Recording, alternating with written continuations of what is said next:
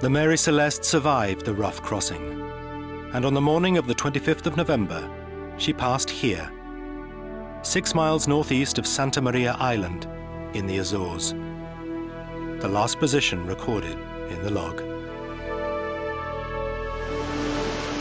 10 days later, and 400 miles further east, the Mary Celeste was observed from the Dei Gracia, a British brig. That's Mary Celeste, all right. As in this scene recreated for a 1935 British feature film, the vessel was found unmanned.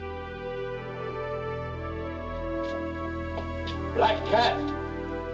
But unlike the film, the Dei Gracia's crew found no signs of life and decided to take the ship to Gibraltar, the nearest British port.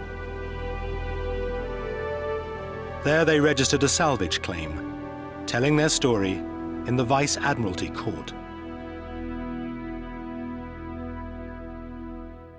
Newly released documents and deathbed confessions from scientists involved in top-secret Nazi development paints a picture of a race to develop a supercraft, codenamed Die Glocke,